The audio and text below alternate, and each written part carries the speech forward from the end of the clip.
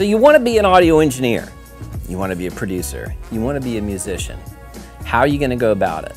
Well, it's going to take a lot of hard work, but I can tell you it is definitely worthwhile work. It's a fun industry and it's a great thing to be creative as a way of life. Why do you want to be an audio engineer, to be a producer? Is it because you love music and you want to help other people create the best music they can create? Or is it because you want to get really good at producing and engineering your own music? Well, both are great reasons, but they're very different reasons. How do you get into this industry? Well, for a long time, the only way was really to just knock on doors until somebody let you work for free for a long time. And then you could finally get a chance to sit in front of the console. Today, it's a little bit different. There's a lot of opportunities, including Dark Horse Institute, where you can get a real good education on the basics of audio engineering. So then what? Well, interning is a great place to start. Working in a studio for free, people go, I don't want to work for free. You're not. You're being paid in experience, and that is invaluable. So what's the audio engineer do?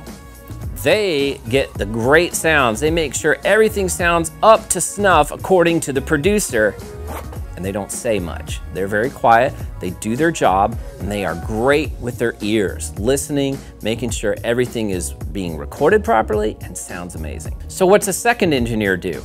They assist the first engineer. So that means a lot of microphone setup, setting up mic stands, patching the patch bay, moving stuff around, getting ready for the session. There's a lot of great learning here, and it's a lot of fun. I enjoy getting to know the equipment and the patch bay in the studio that way. So how do I get those jobs?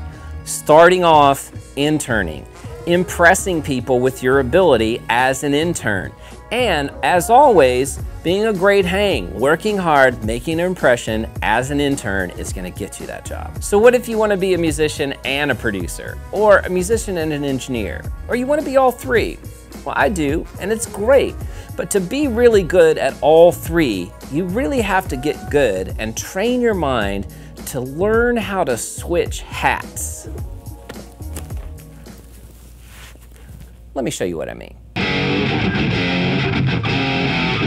Right, mate. It's all right, isn't it? How about, again, a little heavier on the metal and not quite so heavy on the death? Right. A little more death, less metal. Yeah, I think if you use like some copper picks and you like tune down a half step and you use some thicker strings and maybe you just pick straight down instead of back and forth like that, and then maybe I think you'll get a little bit better, that deathly but not quite so metally kind of sound you're looking for, eh? Who are you talking to? Don't you know who I am? Sharon! Have you lost your bloody mind? Get out of my studio, you're Sharon! Fatality. Right, mate. It's all right, isn't it? How about, again, a little heavier on the metal and not quite so heavy on the death? Okay, here we go. Turn up the volume a little, please. That's what's up.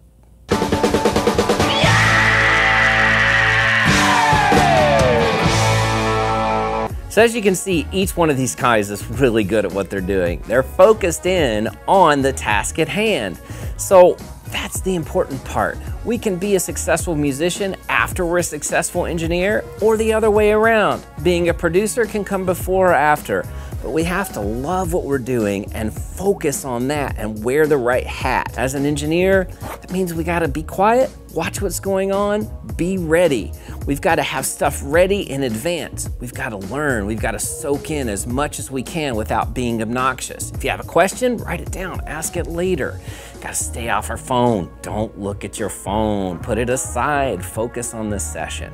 Outside the studio, live, breathe, drink, music, listen to music, Make sacrifices, keep your financial obligations low. If someone offers you an opportunity, be able to take it, live cheaply. But make sacrifices where you can have a place to set up your computer and your speakers so you can work and listen to music. Collaborate, especially if you're a musician. Work with as many other people as you can. They'll make you better and you'll make them better, and it's great networking. Also, read, investigate, study.